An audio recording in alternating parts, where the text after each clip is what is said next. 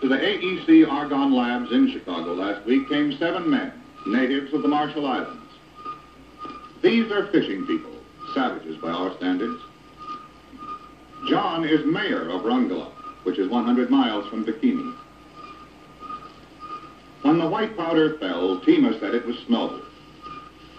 It wasn't snow, but incinerated coral, highly radioactive. The Marshallese caught by fallout got 175 roentgens of radiation. Most humans are exposed to less than 20 roentgens in a lifetime. So a cross-section, a delegation, was brought to Chicago for testing. The first was John, the mayor of Rongelap Atoll. John, as we said, is a savage, but a happy, amenable savage. His grandfather ran almost naked on his coral atoll. John reads, knows about God, and is a pretty good mayor.